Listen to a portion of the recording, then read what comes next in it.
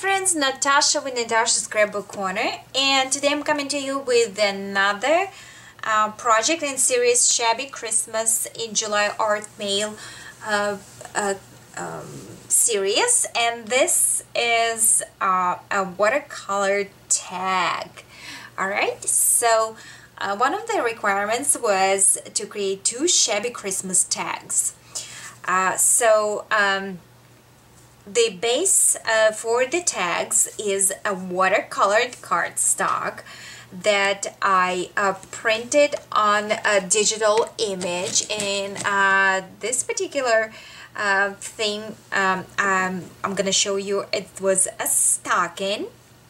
In another one, it was Magnolia Tilda digitalized stamps, and I colored them with the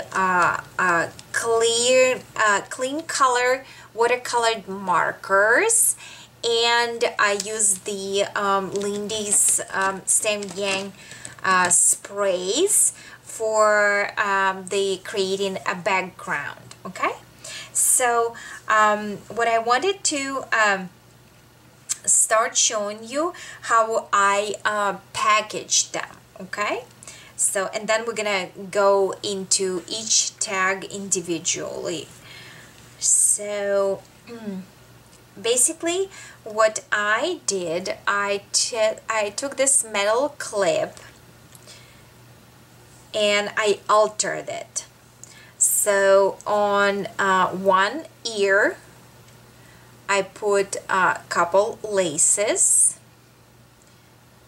On the other ear I put a dangle charm, and on each connection right there in between each crystal I tied in the snippet of the lace, and to cover that front metal clip look I used the snippet of the lace and topped it with this gorgeous dangle bow trim from NSK. NSK carries a variety of bling trims and plastic trims, you name it. So check that out. And for simplicity of the packaging, you can find vintage crochet doilies in NSK as well. So a little bit promo to my store, so go ahead and check it out. But what a simple way to decorate your presentation instead of wrapping it in cellophane and all that fancy stuff. So alright, so this is again watercolored cardstock, and I printed out this image of the stocking. It kind of looks like, sorry, always we're looking into the glue strings. So I colored, I printed out the image. The image looked to me almost like this Magnolia Tilda look, like northern, Norwegian Shabby Christmas, if you know what I mean. And I really like that kind of like shabby look of it and feel of it. So I chose this image. It's actually basically image for coloring. You pull it off Pinterest. And I printed it out in here, and I started to color, and I was coloring it again with the clean color watercolor markers, and I tried to stay as light as possible. Those markers are coming really, although they're watercolors, but they are coming really bright, and it's actually really a challenge to keep them kind of down, watered down per se, right? So let's concentrate on that image again. So Here's the stocking. On top you got Christmas tree, an apple, some Christmas flourishes, the big metal jingle bell, the little birdie house, and the candy cane with that little thread tied into the end.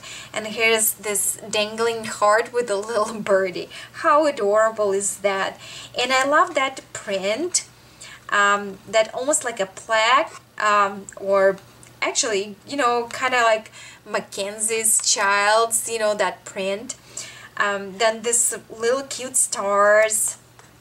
And sorry, there is a covered in here by the leaves right there. There is a back to the stocking, also colored, really cute. And those little cute hearts, they came out so adorable. And I love how I reach that fading effects with the watercoloring. So I'm getting better, learning about it more, you know, coming back to add more color, you know, water it down. So it's a process. You definitely, it's a learning curve, but I'm very pleased with how this coloring actually came out. And then I came back and stickled it all. So, and I used the pre-printed image. I cut it out, and you see I layered it and then sprayed it with the Lindy's. Just only once I sprayed it with that blue and that pink, and once was enough. On the postcard I really did it like too much. So I zoomed you in so we can see the details more. So this is a regular cardstock from those hot buys, regular, you know, cardstock that you you can buy at Michael's, and I chose the pink cardstock, and I used, let me get it out. This is the Heartfelt Creations, this particular die, and this is Raindrops on Roses. The code is HCD743. So it has that doily, the very lacy detail doily, and that ornament, and that's the part that I used right there. Yeah, I absolutely love that die, and it comes like a series of dies. I think there are several in that line. So if you want a look into them, they're older ones. So I stickled it with the glossy accent and glitter, or you can use a stickle. The effect will be probably about the same.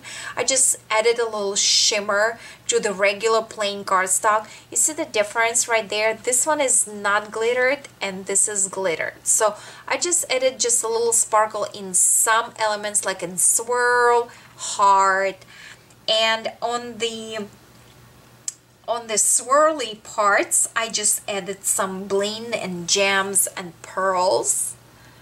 I thought it would give us like really cute finished look. And so, sorry, it's kind of curling and I don't want to undo because everything's gonna start popping out. So here's the, again, that's stocking. On the bottom, probably gonna be better to take you that way instead of the other way and then work up. So on the bottom I used all of it in NSK products. So here's this cotton lace right there. I'm holding it, I'm sorry. So it ends right there, and it has that you know, almost like a chevron, no, chicken wire netting in here, but it's all cotton, very smooth, soft and thick. I love the quality of this particular lace. So and it has that really cute 3-flower ending right here under that arc, and I use an NSK bling and some of those flat back pearls from their recollections or whichever they were. Then I used this dangle trim, and it's really cute. I have it actually handy right here. So look, it has, you see like that little dangle, like a little, and this almost like a tree. Well, you can use it as a Christmas tree if you're gonna be using it for Christmas, but anyway, this is like really cute dangle trim, very lightweight, and it's not as thick as the other cotton one, so it gives you quite a bit of movement to the project, which is absolutely great. So let me dangle it. So that's layered on top, and to cover all the edges, this is becoming one of my favorite trims that just got in stock. This is this tiny flat back heart trim. This is so adorable. Oh my goodness, I cannot even express how much in love I am. And it's lightweight, which is another great plus. Alright, so I don't have handy with this particular trim, but this is an applique, like 3D applique flower with a pearl with this dangle. So each flower has each flower applique has its own dangle. So that is like really cool. So, and it's long. Yeah, it's all like almost 7 inches. 6-7 inches, something like that. All right, so we are done with the bottom part, which is very lush and sparkly, how it's supposed to be for Shabby Christmas. And we're coming up back to our colored stocking and the floral arrangement that I created in here using the die cuts, the paper die cuts. I used these spellbinders, again, the spellbinders foliage, 6 dies, the leaves, and this particular one right there, and this is one of my favorites. And the code is, the number is S4328 for this particular die. I absolutely love it. Very nice die. So I glittered the edges of each individual leaf, and look how shimmery and sparkly it is. This is actually a Prima flower, and they came in the package, and look how flat they are without that shimmer. And look what the difference is now. How shimmery they are.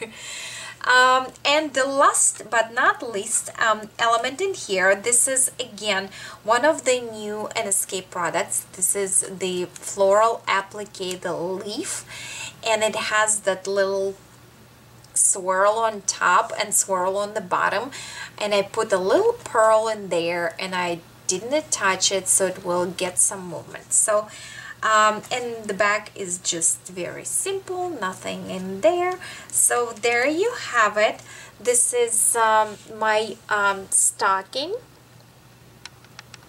watercolored, Shabby Christmas, Prima NSK tag.